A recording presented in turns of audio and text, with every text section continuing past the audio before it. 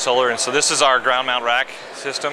We build ground mounts all over the country, and depending upon the wind load, snow load area, we design the rack per the area. So we do all of our engineering in-house. We have 50 states that we design and stamp our drawings to. So per project, per geological site, we look at the soils conditions, look at the site itself, and then we design for that. So this is our driven post, which is an I-beam.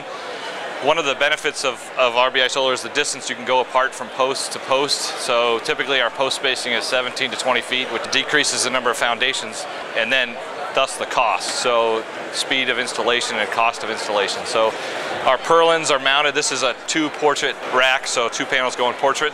And we build the rack so that it's bottom mounted to the module. The modules are bottom mounted, which gives you strength and stability. And then our rack is ETL tested for UL 2703, and our rack is also wind tunnel tested, so boundary layer wind tunnel tests. We also set our rack in concrete piers and with screw piles as well.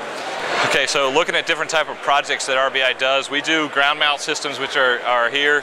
The ground mount systems range from 50 kW up to 30 meg, 50 meg. One of the things that sets us apart is we do all the engineering ourselves, we fabricate ourselves, and then we install the rack ourselves as well. So it's a complete one-call system, turnkey. So this is ground mount with the penetrated ground mount.